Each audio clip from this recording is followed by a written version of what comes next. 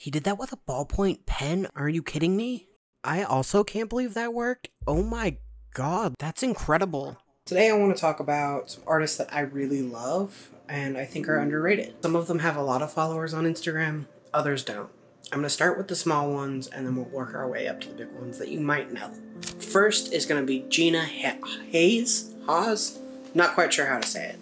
But she is a watercolor artist. Everything she does is so whimsical and soft and translucent. It's beautiful. Her use of color is incredible. It's so inventive. And who even knew that foredging was a thing? I did not know this was a thing that people did by hand still. It's beautiful. I want one of her books so badly.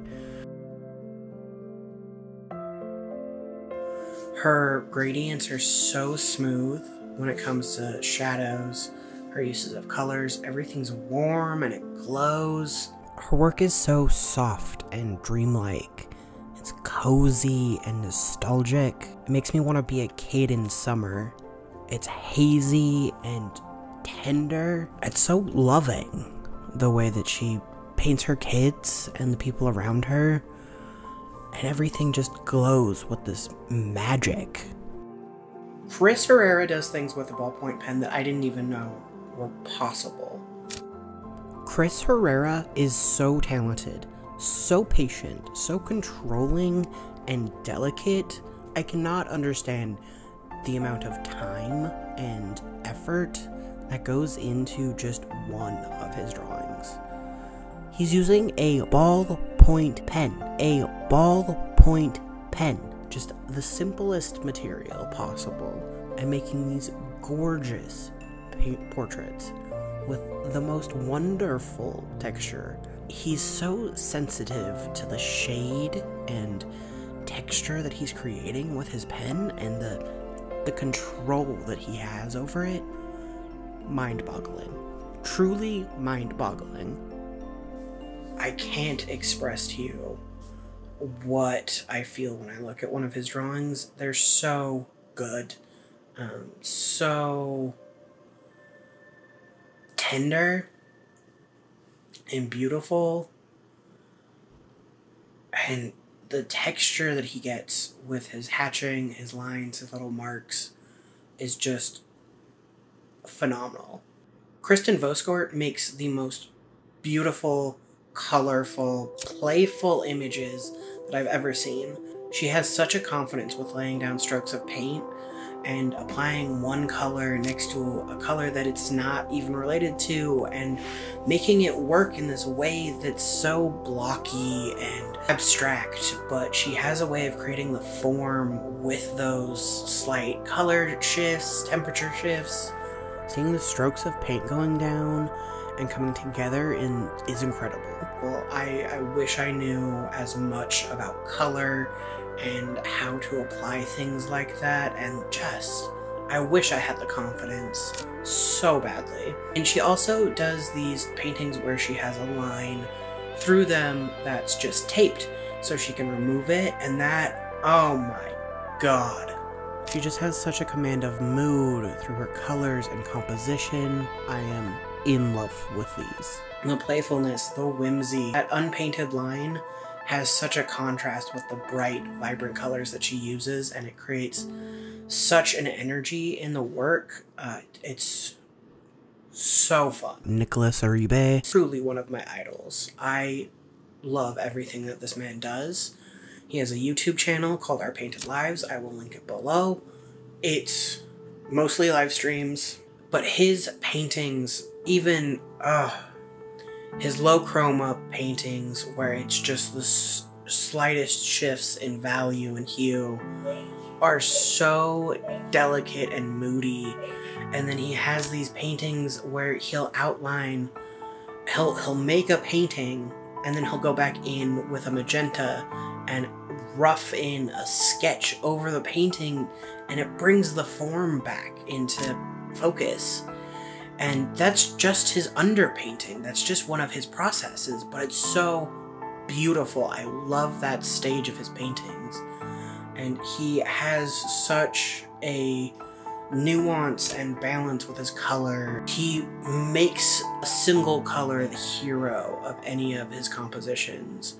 So he'll have that magenta that punches through on other things in the final piece, and it's just so energetic and animated, and oh, I want to live in the world that he creates with his paints. It's so beautiful. I don't know what I can say about Nicolas Uribe that his paintings don't say for him. If there is a painter, only one person on this list that you follow him. Watching this man paint, looking at his paintings, there is such an energy and looseness to them. I love his line quality. When he draws over a painting, it makes me melt. His underpaintings are so incredible. It's raw and beautiful, and no matter if he's working on like a low chroma or high chroma painting, it just has this depth and energy and emotion to it that I don't see all the time when it comes to paintings. I love having this man come up on my feed anytime I am on Instagram. It makes me feel inspired. It makes me want to paint seeing his paintings. I want to know how he did it and how to do it the same way. It just is incredible. Please, please, please check him out if you haven't already. The last artist you may have already followed, you may have heard of, you may have seen. It's Paul Huston, the master of perspective. This man knows perspective inside and out, and he has several talks on how to learn perspective, how he practices perspective, but his drawings and his command over it is just so incredible. He does these wonderful drawings of interiors when he's like sitting at a cafe or sitting in the living room with his family. He will draw the furniture and the tables from his perspective and have this like fisheye lens kind of look to it, because he's using 5-point perspective, which is not something that you commonly see outside of actually using a fisheye lens, and it's so beautiful and so well done. He takes the time to draw these daily interactions, daily occurrences, like sitting in his car, waiting for his kids, cars that he sees across the street while he's waiting, moments in the living room with his parents and his kids, moments in a coffee shop with his friends.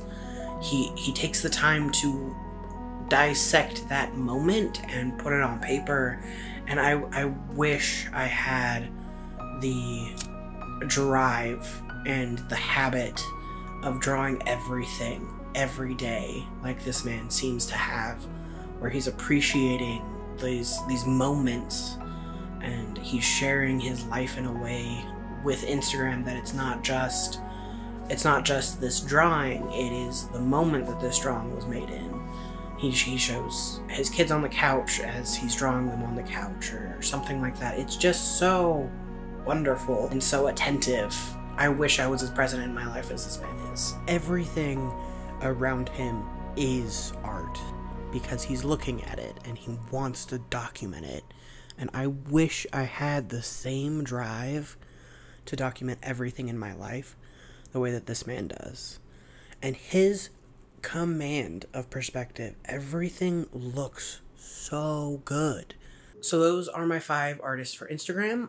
If you have taken anything out of this, if you've followed any of them, or you've gone over to Instagram already and not returned to this video, go ahead and like it if you can. I really appreciate it.